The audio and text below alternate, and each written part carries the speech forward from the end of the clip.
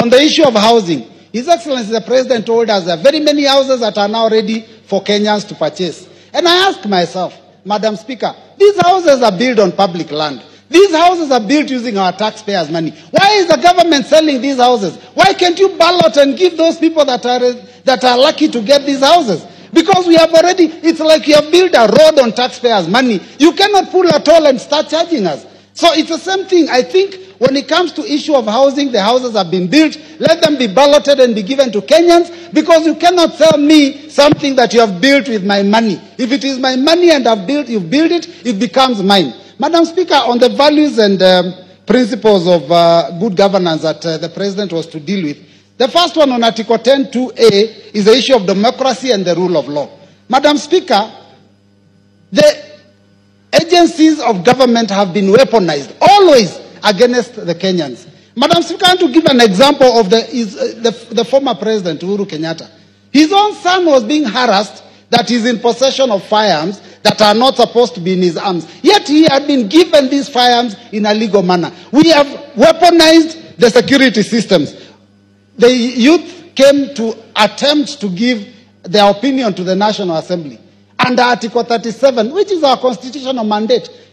The young man that was shot outside Parliament is a member of, is a person from my constituency. Madam Speaker, tens of young people, the future of this country has been killed using government bullets. How is that supposed to be a good state of the nation, Madam Speaker? So I want to say on the issue of the rule of law, this regime has failed.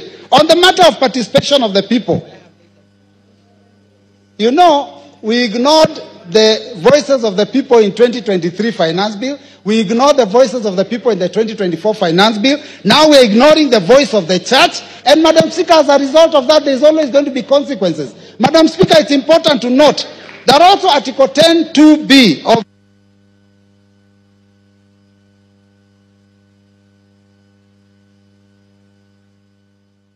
How come I've heard that's why the systems are not removing their names? So, Madam Speaker, I rise to add my voice, not praise, on this speech by His Excellency, the President's address to Parliament. I hesitate to paint a rosy picture, especially because the public know otherwise. Madam Speaker, you know, numbers don't lie. When we talk about issues to do with the economy, we cannot be telling the public that we are doing so well when people cannot even meet their basic needs. Madam Speaker, we are aware that under the current regime, taxes have been increased, so there is less spending power. Yet, even despite that, there is very little new development that is going on in the country. Madam Speaker, we have heard here that Kenya's exchange rate has dropped. Madam Speaker, when this regime came into power, the Kenyan shilling was 123 exchanging to the dollar. Now it is 129. How is that a drop? When this regime came into power, they pushed it all the way up to 160. Now when they sort out the mess they created, now it becomes a drop. It is not a drop because we must compare this regime and the previous regime. Madam Speaker, we are being told that inflation is at a low of 2.7%. It is a simple calculation that you need to understand. Inflation is a price of goods and services. When people have no money to spend, then you cannot raise the prices because the prices are set by the laws of demand and supply. So if there's no money to spend, there's no demand. Therefore, prices cannot go up. So inflation obviously has to improve. So, Madam Speaker, on the issue of the economy, I don't think we are doing very well. Madam Speaker, on education, the funding model has failed Kenyans. A lot of our children do not know whether they will do exams at the end of the year. And a lot of them haven't even gotten the money. You saw lecturers going on strike. We are happy that that was sorted out. But, Madam Speaker, the CS for education was in the House. And we talked about GSS classes, transition to next year, 2025. Madam Speaker, the CS told us here that they are putting up 16,000 classes. The next day, I think on Saturday, he was talking about 18,000 classes. I'm beginning to ask myself, who do I believe? The CS that was in the House on Wednesday or the CS that was speaking in a public baraza on Saturday? Because those are two totally different figures. But, Madam Speaker, the reality is this, that the number of schools is much, much more than the number of classes that are being put up. And, of course, they are not even talking about the issue of the laboratories, because junior secondary is a secondary school that requires laboratories and workshops for those science and technical subjects. Madam Speaker, on the issue of housing, His Excellency the President told us there are very many houses that are now ready for Kenyans to purchase. And I ask myself, Madam Speaker, these houses are built on public land. These houses are built using our taxpayers' money. Why is the government selling these houses? Why can't you ballot and give those people that are lucky to get these houses? Because we have already, it's like you have built a road on taxpayers' money. You cannot pull at all and start charging us. So it's the same thing. I think when it comes to issue of housing, the houses have been built. Let them be balloted and be given to Kenyans, because you cannot sell me something that you have built with my money. If it is my money and you've built it, it becomes mine. Madam Speaker, on the values and principles of good governance that the President was to deal with, the first one on Article 10(2)(a) is the issue of democracy and the rule of law. Madam Speaker, the agencies of government have been weaponized, always against the Kenyans. Madam Speaker, I want to give an example of the former President, Uhuru Kenyatta. His own son was being harassed that he's in possession of firearms that are not supposed to be in his arms. Yet he had been given these firearms in a legal manner. We have weaponized the security systems. The youth came to attempt to give their opinion to the National Assembly under Article 37, which is our constitutional mandate.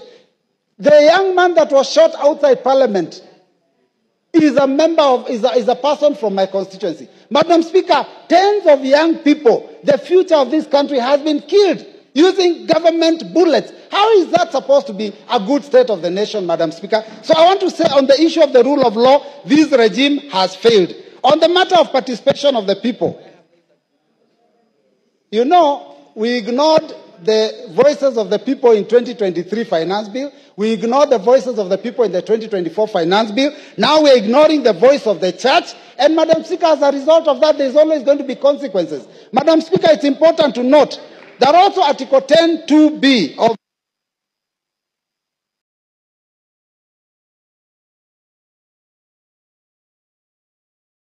how come other people are getting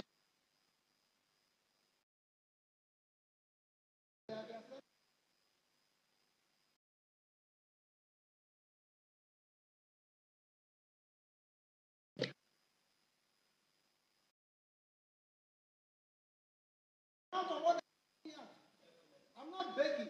Other people are being given, every single speaker before me was given an opportunity to finish their sentence, except me. If you don't want me in the house, tell me. I have other things I can do. You see, what you should have done, Honorable Mbui, is, may I get a minute? You make a request, you don't shout. Honorable Mbui, the proper way, every member has been saying, may I have an extra minute to finish my sentence? Because you didn't ask for time, you just... I've mentioned Kenya is not highly taxed because I think, I don't know, Tunisia, Morocco, they are taxed more. Their tax to GDP is higher. How do you compare Kenya with some of those countries? The average salary in Tunisia is 176,000 a month. Average salary in South Africa is 187,000 a month. Average salary in Morocco is 263,000 shillings a month. The average salary of a Kenyan is 22,000 shillings. How do you compare light and day? Mr. Speaker, let us talk the truth. Mr. Speaker, you know, when I listened to this team when they were speaking during the Kenya Kanza team during the campaigns, they talked about raising the hustlers. In this finance bill, there is a proposal to tax welfare groups. Welfare groups are those chamas of our women when they put money together, Mr. Speaker, so that they can do table banking. 1,000 shillings each, they put it together, then it is taken by one. Now this team wants to tax that money, take money that these women have worked hard for, the hustler women of this country, the mamamboga, the boda. Can you people be fair to Kenyans? Members, let us stand up and oppose this bill, all of us. The voters are watching. The voters are watching. And I can tell you, those three people that you are respecting so much, when you lose the next election, they will not pick your call. And by that time, even these positions of cabinet, I don't know, CASs, we will have fought them, we will have removed them. They will no longer be there. Subject matter is a person who is a family man with a wife and children and friends and relatives, and they're all listening. So I think maybe I will start by reading the Bible so that we can bring down the temperatures. Ephesians chapter 4, verse 32 says, "Be kind, compassionate, and forgiving to each other in the same way God forgave you in Christ." Now, verse 31, Mr. Speaker, says, "Put aside all bitterness, losing your temper, anger, shouting, and slander, along with every other evil." Mr. Speaker, as a member of Azimio la Umoja One Kenya, I didn't believe in the leadership of Kenya Kwanza. I opposed it from the beginning. Mr. Speaker, I am vindicated now because I can tell the people of Kathiani that I said that this government is rudderless, is leaderless, is planless. And Mr. Speaker, is also merciless because within a very short time, the center can no longer hold. Mr. Speaker, former Senator, now Governor James Orengo, famously said in Senate that governments eat their own people.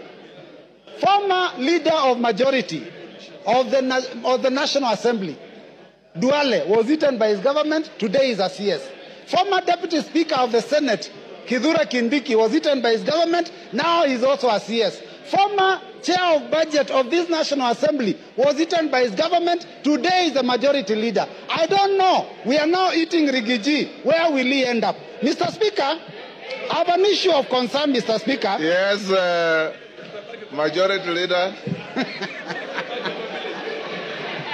Honorable Speaker, is Deputy Leader of Minority to assert that I was eaten by my own government, Honorable Speaker, whereas he knows I was never eaten by any government. I only stood firm against tyranny. I stood firm against the bullying that I experienced under that regime. The same bullying I have stood firm against a deputy president today who has been bullying members of parliament. And I have only put my chest forward to defend the rights of all these members, including the Honorable Robert Mbui, who was Honorable Speaker, when the Deputy President visited Kathiani. He said to the Honorable Mbui that these Kambas are too few. They can never make a president.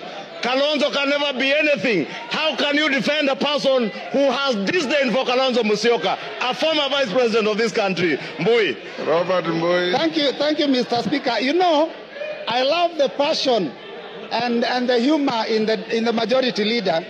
But Mr. Speaker, I'm also impressed by the energy that I've seen in this house. The vigor, the passion from morning. I mean, it is the first bill, or rather it's the first motion, where this House has gone up to public participation in the constituencies. Mr. Speaker, I only wish that the energy that we are expending here to send a question to all Kenyans about one individual was being used to fight the issues that are failing us in our education, in our health sector.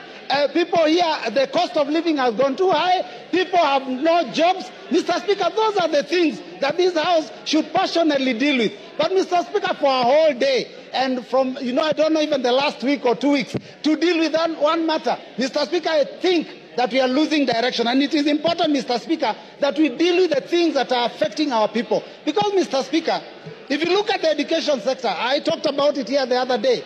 We don't even have classes for grade 9 going into JSS. Mr. Speaker, the funding model for university has failed. Mr. Speaker, the insurance sector, NHIF, is having a problem, Mr. Speaker. How then do we spend taxpayers' money and time to come and deal with a matter of one single individual, Mr. Speaker? Now we are told that this person, Mr. Speaker, is a tribalist. But Mr. Speaker, those comments that he made, yesterday he made it very clear. And I was shocked. I was very shocked, Mr. Speaker, yesterday, to realize that in fact Kenya Kwanza was actually a company that is limited by shares and that people negotiated shares for themselves. The mover of the motion is a member of MCCP. MCCP negotiated shares for Lower Eastern. Mr. Speaker, because we had 2 cabinet secretaries in this government. Now, Mr. Speaker, we only have 1.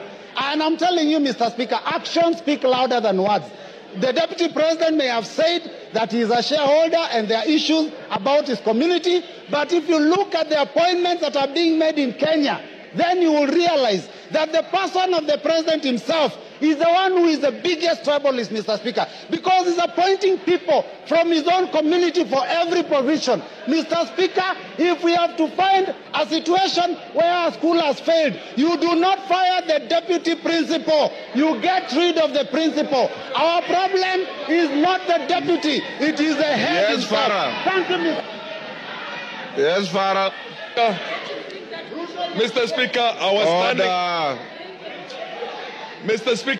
But Mr. Speaker, I'm also impressed by the energy that I've seen in this house, the vigor, the passion from morning. I mean, it is the first bill, or rather the first motion, where this house has gone up to public participation in the constituencies. Mr. Speaker, I only wish that the energy that we are expending here to send a question to all Kenyans about one individual was being used to fight the issues that are failing us in our education, in our health sector. People here, the cost of living has gone too high. People have no jobs. Mr. Speaker, those are the things that this House should passionately deal with. But Mr. Speaker, for a whole day, and from, I don't know, even the last week or 2 weeks, to deal with one matter, Mr. Speaker, I think that we are losing direction. And it is important, Mr. Speaker, that we deal with the things that are affecting our people. Because, Mr. Speaker, if you look at the education sector, I talked about it here the other day. We don't even have classes for grade 9 going into JSS. Mr. Speaker, the funding model for university has failed. Mr. Speaker, the insurance sector, NHIF, is having a problem, Mr. Speaker. How then do we spend taxpayers' money and time to come and deal with a matter of one single individual, Mr. Speaker? Now we are told that this person, Mr. Speaker, is a tribalist. But Mr. Speaker, those comments that he made, yesterday he made it very clear. And I was shocked. I was very shocked, Mr. Speaker, yesterday, to realize that in fact Kenya Kwanza was actually a company that is limited by shares and that people negotiated shares for themselves. The mover of the motion is a member of MCCP. MCCP negotiated shares for Lower Eastern. Mr. Speaker, because we have 2 cabinet secretaries in this government. Now, Mr. Speaker, we only have 1. And I'm telling you, Mr. Speaker, actions speak louder than words. The deputy president may have said that he is a shareholder and there are issues about his community, but if you look at the appointments that are being made in Kenya, then you will realize that the person of the president himself is the one who is the biggest tribalist, Mr. Speaker, because he's appointing people from his own community for every position. Mr. Speaker, if we have to find a situation where a school has failed, you do not fire the deputy principal. You get rid of the principal. Our problem is not the deputy, it is the head himself. Thank you, Mr. Speaker, what solutions is Kenya Kwanza offering? The answer is none. What they have done is they are just pushing, blaming other people. And Madam Speaker, I'm very happy because the issue of Uhuru and Raila has been mentioned. And they keep telling us that they found empty coffers. I think money was stolen. Let me say, Madam Speaker, that this regime must respect the rule of law. If anyone steals money, they control the police, they control EACC, they control DCI, they control DPP. Let them arrest the people that they keep talking about. Yes. Otherwise, we cannot keep, shifting blame on people that are not responsible for the problems that this country is facing.